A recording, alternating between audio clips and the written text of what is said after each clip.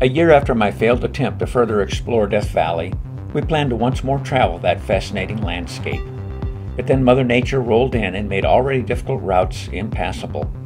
So we changed our plans to parts of Arizona and Utah. However, Mother Nature was not quite done yet. And as in last year's event when mechanical problems wreaked havoc on my plans, so would they once more. But unlike previously, this time we would complete our planned route.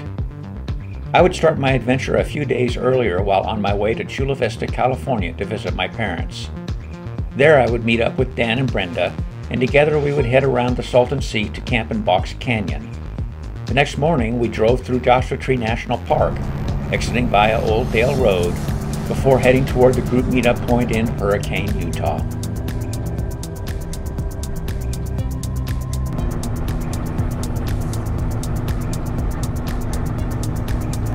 I don't think I've ever been through here. If I had, it was probably when I was really young. I'd like to look at these trees over here. Let's take a look at this one over here on the right. Okay.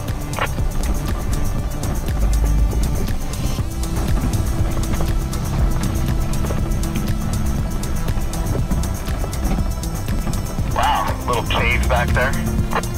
You just pull in here? Or farther back? This sounds good, or if you want to go farther back, that's fine.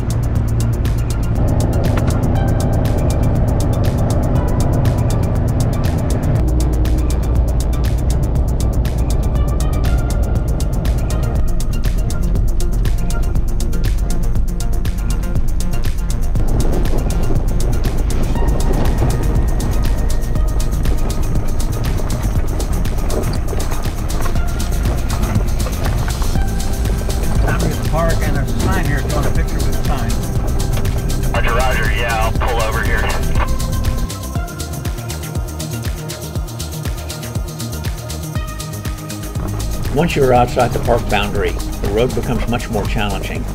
This is territory for experienced drivers with off-road tires, high ground clearance, and four-wheel drive with a transfer case such that you can travel slowly over the prevalent rocks.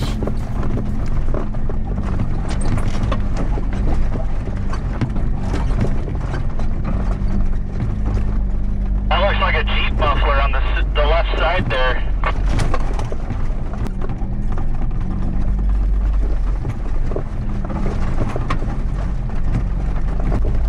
That looks like a nice little campsite over there on the left. See that? Yeah, I've been looking at the fire rings we've been passing. So is this BLM land or is it private land? This is BLM. Oh, it does say BLM. That's good to know.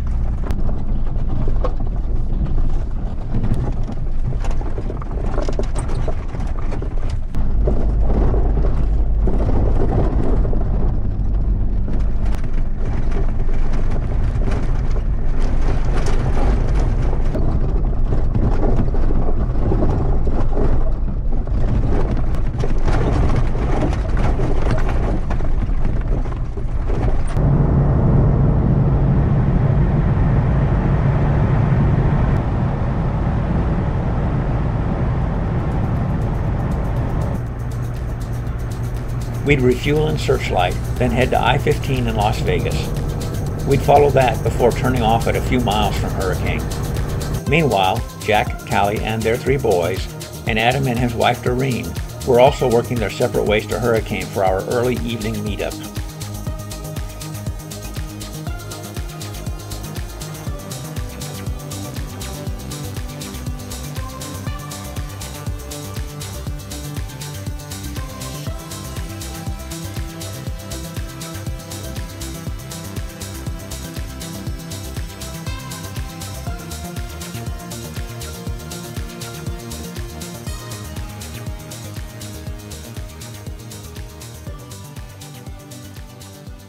The next morning, gassed up and eager to hit the trail, we headed out of Hurricane for Colorado City.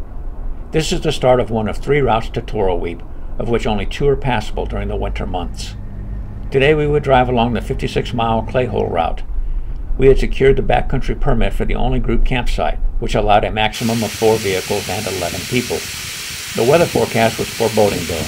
Low temps in the teens for the next several days, with high winds of 40 to 50 miles per hour, gusting to 70. Well, at least we didn't see anything about snow in the forecast. Mom, I don't have a Chewy toy. You don't have a Chewy toy? I do. Oh. I don't have one either. Wear it.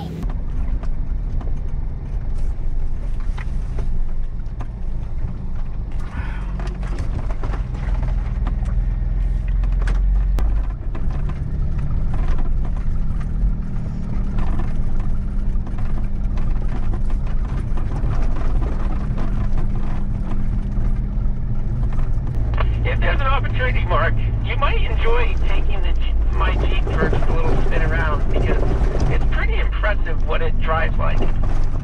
Yeah, I'm sure it is. I've read some reviews on it that are really nice. It's just that this trip's becoming real expensive because, let's see, Dan has already convinced me I need to buy this AEV tire deflator, and he's also convinced me just about that I pretty much need to get some Fox shock reservoirs. And now you're trying to push onto me a diesel Wrangler? There's the guy that was trying to encourage me to spend 15 grand on a new set of axles by saying, hey, what are those little twigs under your Jeep?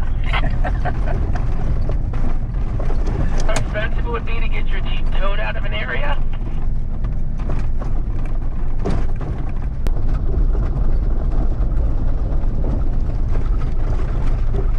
You hit that mud a little bit too fast.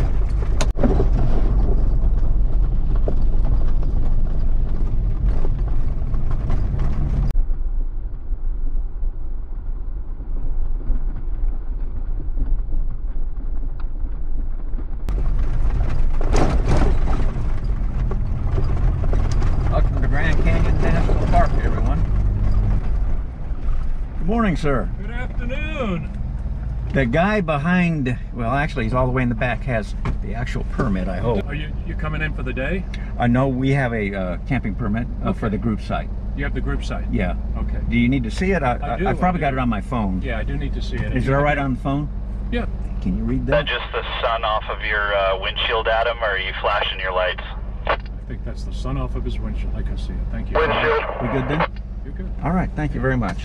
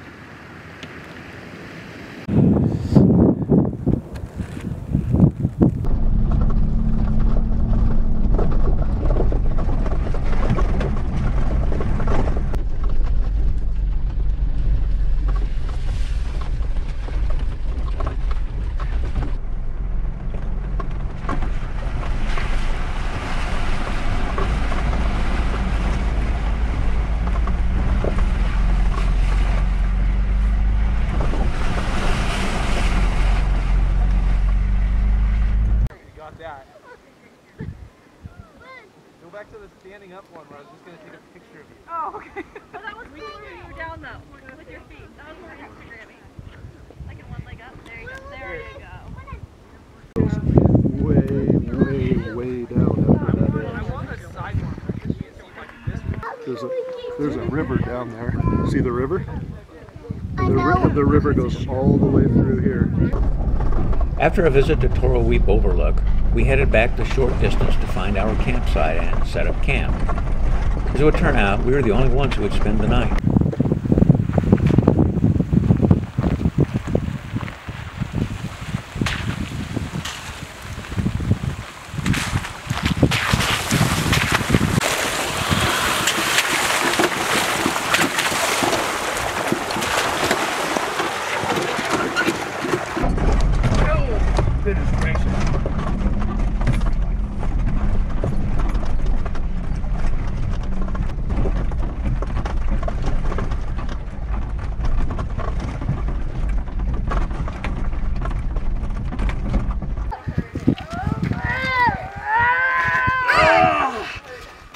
pulling. He's still pulling. Oh, somebody switched teams on you.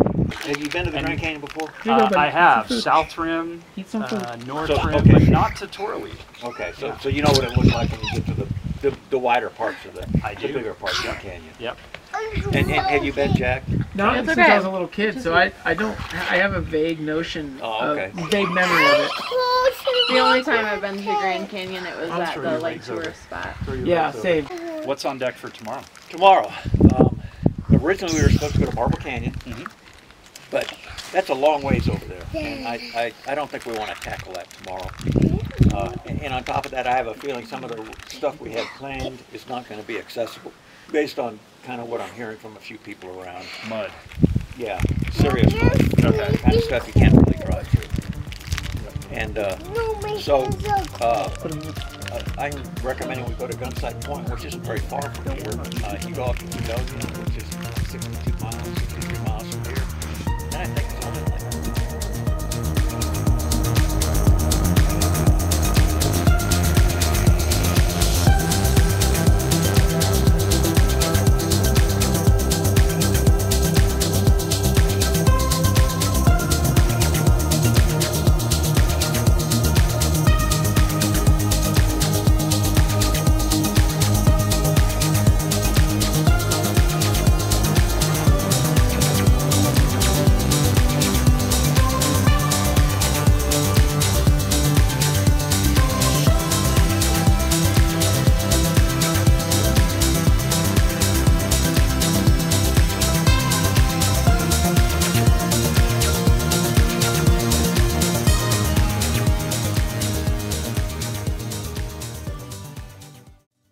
Good morning, everyone, and welcome to day one.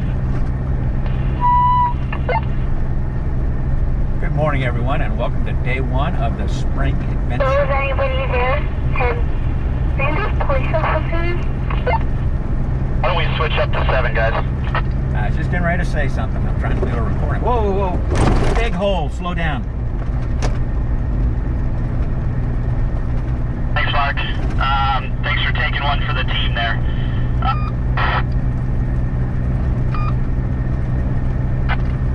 Mark's on 7. Alright, you win. You beat us. But thanks for calling out the hole there. We heard it in the background of your mic. I bet you did.